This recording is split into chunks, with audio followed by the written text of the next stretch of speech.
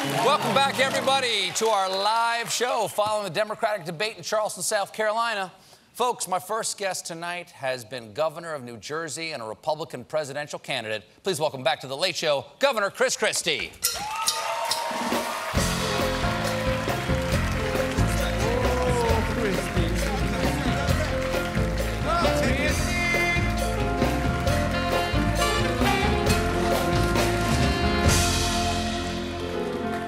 Governor, thanks for being back here. Happy to be back. You're one of the few Republicans who will come on the show. Thank you so much for being here. They have no guts. They have no guts. No guts. Is they have no guts, or are you not really a Republican anymore? I'm a Republican. Are you a Republican? I am a Republican, Do you but do they have everything no guts. Trump says without question? Because if you don't, you're not a Republican. Well, then maybe I'm not a Republican. Okay. But all the other Republicans have no guts.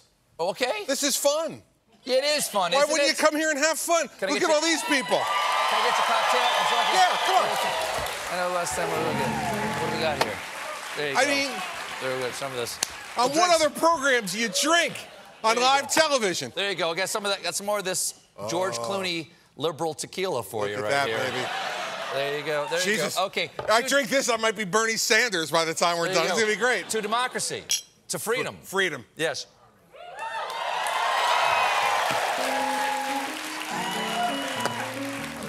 Well done. I didn't know we were doing it like that. Okay, so you were here for the first Democratic debate. Yes. You know, back in June or July or something like that? July, I think it was. Let's twist again like we did last summer. You got this is the 10th debate. Are you giving me honest answers tonight? Mostly. Okay. Okay, good. But when I'm going to lie, I'll tell you. Good. All right. What did you hear tonight over the shouting? You know, one of my favorite moments was when Joe Biden told us that 150 million people have been killed by gun violence since Bernie Sanders voted against the Brady bill. I'm like, there's 300 million people in the country. How did I miss that? Half the country was killed. Mm-hmm. I mean, Joe Biden is like, it's like his head is like a file cabinet drawer, but there are no file folders.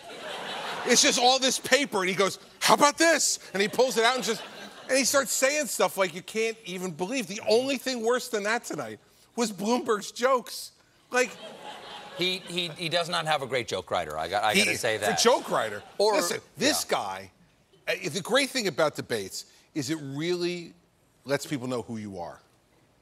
So who is Bloomberg? That's in your opinion? That's who he is. Did he was mayor while you were governor, right? Bet your ass he was. And did you? I get a sense that perhaps he's not your favorite mayor of New York City ever. Well, let me just put it this way. Like today, he celebrated the fact that he got David Dinkins' endorsement. Like, really? You're gonna get excited about that? They don't even know who you're talking about. I'm telling you. There you go. He makes Bill de Blasio look good. Does the mayor of New York treat the governor of New Jersey like a bridge and tunnel crowd Let me tell you what he said to me one time. Yeah. Let me tell you what he said to me one time. He said to me, you excited about being governor? And I said, yeah. And he said, well, he goes, you know, there's only two jobs, elected jobs in America worth of crap. Mayor of New York and President of the United States. But good for you.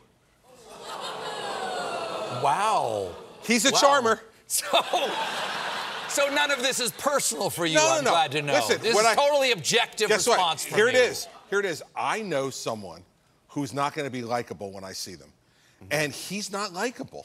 Uh-huh. And to win for president in this Democratic primary, you got to have some of these voters fall in love with you. Okay. And I don't know who's falling in love with the guy who's talking about the naked cowboy when nobody in America knows who he's talking about. Well, let's talk about Bernie tonight because he's the front runner. You want to talk about Bernie? Let's do that. Let's do it. The knives were out for Bernie tonight. They were. And his buddy Fidel Castro. Healthcare is a human right. It is. Yes, thank you. Did anyone make a dent in Bernie tonight? No. Really? No, really. The beauty... Wait, right now, are you working for the Russians by pumping up Bernie? I'm on retainer. But, okay, good, yeah, sure. But it's a small one, so I'm not working that hard. I understand, sure. You know, Bernie, the great thing about Bernie is that they were basically calling him a Castro-loving commie tonight. Yes. And he was like, okay, all right, I am. Now, let's talk about Medicare for all. You know, like, he doesn't care. he hasn't cared for 30 years. Why do you think that why do you think that he has got, while not the majority of the support in the Democratic Party right now, he's got the plurality, to use a 20-cent word? Because he's one of the only people up there who's actually talking about ideas. Elizabeth Warren talks about ideas. No, she doesn't. Yes, she does. No. She talks about all the same ideas that Bernie talks about. No, she used to talk about all the same ideas. Then she backed off of it, and now everybody doesn't like her because the people who are the real progressives don't think she's genuine anymore, and the people who are the moderates don't trust her. So she's in no man's land. I disagree. I disagree. And her tonight, I mean, seriously, she should have gotten put in the penalty box tonight. Why? What did she do? She ran over on every answer. Just ran right through the stop sign. If you're going to be the president of the United States, you're not going to let Norah O'Donnell stop you from talking. Well.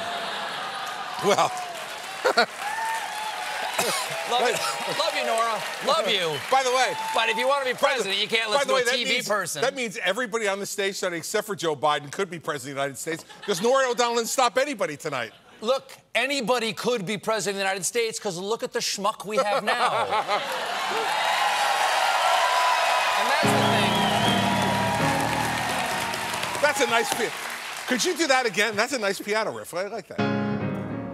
All he's got is good piano riffs, He's got great piano riffs. So, now remember, I ran against him. Let's continue to remember that. You ran against Trump? Yeah. Okay, what's it like to debate him? Like, people talk about, like, Buttigieg is like, oh, do we really want to see, you know, Bernie versus Trump? Yes. Yeah. Ratings gold. Maybe so. Well, I don't care about that so much. Sure you do. I don't. I don't. Do you not care about the ratings here? I love my country more than I love my ratings. How about that? I want a good president of the United States. Okay? That's a politician. This is an American. An American. Yeah. Okay. I know that's what when they watch this show, that's what everybody's thinking. To Stephen Colbert, American hero. Exactly right.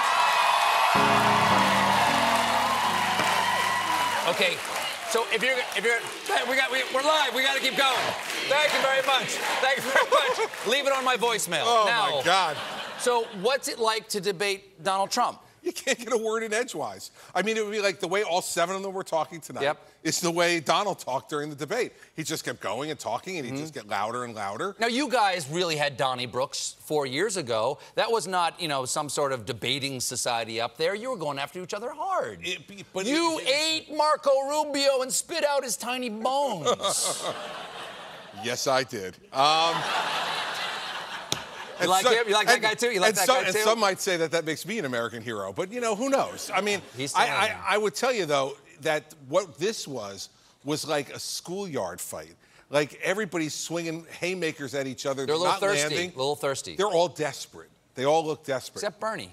Except Bernie. The guy in the front isn't desperate. That's why I'm saying Bernie. But when they were going after him, you saw when they went after Bloomberg last week. Yeah. He like went into the witness protection program during the debate. Yeah, they actually had to get a binding UN resolution to just pull the troops out of Bernie's. Stop. Get them off of Bloomberg for God's sake. You know they would have stopped They needed. You know, we needed Mark Breland, the guy who threw the towel in on that fight over the weekend. Bloomberg needed that last week. Throw the towel in. He's cut. He's bleeding.